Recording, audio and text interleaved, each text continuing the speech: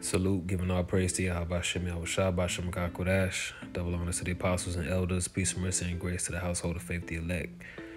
Just want to do a quick little report, man. I wanted to bring this out.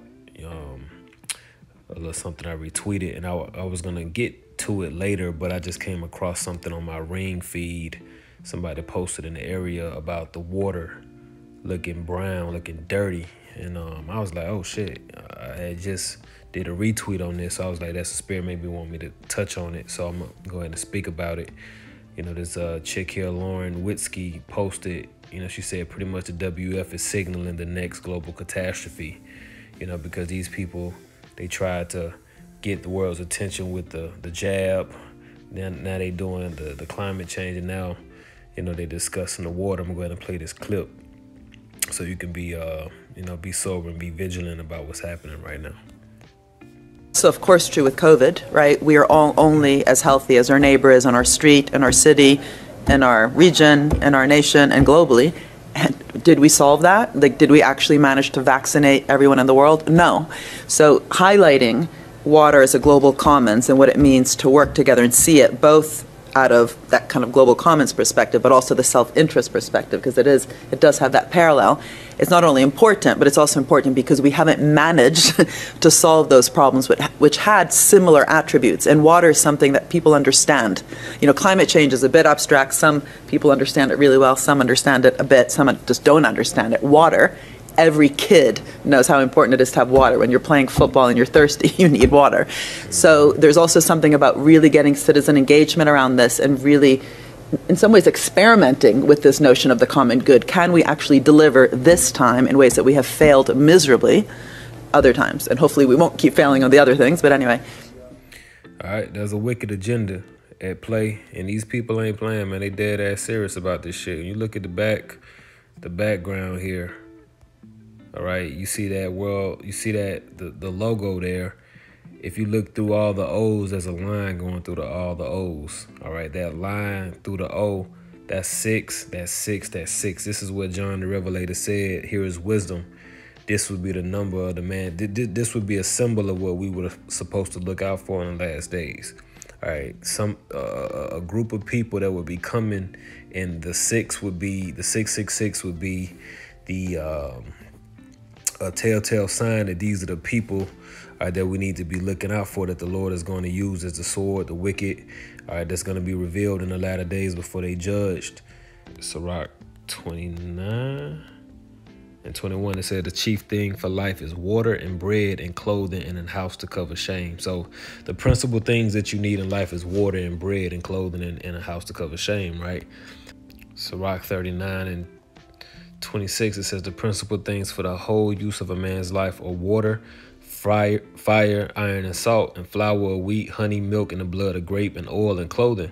All these things are for good to the godly, so to the sinners they'll turn to evil. So the wicked, they're turning these things that we need, the principal things of life. They're taking things that are essential to life, and they're doing evil with it. They making the water brown, undrinkable, unbathable. All right, full of medications, full of lead in some places, full of fluoride. All right, I got another one because this is a part of the sorrows coming on every side. The plagues coming and not slack. Right, this is 2 Esdras 16 and 8, the mighty Lord sendeth the plagues, and who is he that can drive them away? And the Lord is doing it through Esau. He's doing it through the councils of these wicked. That this is a part of their councils, them coming together on these different groups, the forums, and discussing these plans that they have for the world. And they're bringing plagues that the Lord is sanctioning, right, through the scriptures. But we go to verse 14, behold, the plagues are sent and shall not return again until they come upon the earth. Right now, let me jump down to verse 37 or 39. It says, even so shall not the plagues be slack to come upon the earth, and the world shall mourn, and sorrow shall come upon it on every side. So it's going to be something. Everywhere you look is something. And I was watching a movie the other day, and they was like, man, it's always something. It's always something. I forgot what movie that was. It's always something. And that's what Esau's doing. It's like, it's always something. And now it's water issues. Now Another thing they're doing is they vaccinating people through the air. All right, might have to do another one on that, but they doing it. They putting shit in the air to go to use the nanobots to go inside you to hit you. So, you know, the Most High is making the plagues come upon the earth all types of ways. But, you know, don't fret, don't trip, don't be discouraged about these things, because the scriptures been preparing us for this, and what the scriptures prepare the elect for is the victory. All right, because Revelation 14th chapter, or the 15th chapter rather, there's a victory that's had over all of this. Over all of this, man, because it's not us that's fighting the fight. It's the Lord that's fighting the fight. And he has already decreed that the elect are going to get the victory over the beast, his image, his mark, and all of these things. Revelation 15 and 3, it says, and they sing the song of Moses, the servant. All right, Mashah in the Hebrew, the servant of the Most High God, Yahweh, and the song of the Lamb, which is Yahweh Shai, saying, great and marvelous are thy works, Lord God Almighty. All right, Adawan. Yahweh Shem Yahweh Shai Lashadju. Just and true are thy ways, thou King of saints. And what's the song of Moses? The song of Moses was a song of victory, you know, that we had in the time of ancient Egypt. When you go to Exodus, I want to say the 15th chapter, and 1, it says, then sang Moses and the children of Israel this song unto the Lord, and spake, saying, I will sing unto the Lord, for he hath triumphed gloriously. The horse and his rider hath he thrown into the sea. See, so this was just after the Most High defeated Pharaoh and his army. All right, because you had Jake, you know, scared. They like, man, we out here in front of this water, and we got Pharaoh and them right behind us. Like, what we gonna do?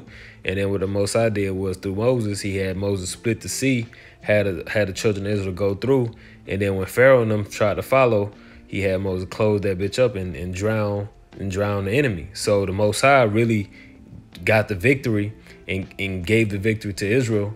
And what Israel did was they sang and praised the Lord. So that's what's getting ready to happen now over, you know, these assholes, man. Because when you look at it, it looked like it's no way to get through this. Like, damn, they doing this, they doing wet to the food, they doing wet to the air, they putting mosquitoes in there. God damn, like what do we do? But the Lord gonna, you know what I'm saying, he gonna make us get through it, man. We gonna get through it, man. You gotta believe that. You know what I'm saying? And that's what I want to push out there, man. We gonna get the victory. I was thinking about this morning. We gonna win, man. We gonna win because the victory is already written. You see, the Most High don't care about these people. He just set them up so he can show his power. All right, Romans the 9th chapter, and we'll close out on that one. Romans 9.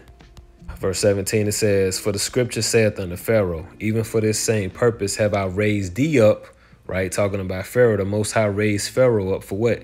It says that I might show my power in thee, and that my name might be declared throughout the earth. Because after the Most High took Pharaoh down and the Egyptians and brought the Israelites from Egypt, the power, the name of the Lord was magnified in the earth. All right, you go to Joshua, the 9th chapter, and verse 9, it says, and they said unto him, from a very far country thy servants are come, because of the name of the Lord thy God. All right, and that Lord in all caps is Yahweh, the God of Israel, right? It says, for we have heard the fame of him and all that he did in Egypt. But if I'm not mistaken, these were Hamites that said unto Joshua, they said, we heard of the fame of him and all he did in Egypt. So the Most High did that so his name could be famous. And the Most High is about to do it again to these people, all right, to these assholes right here.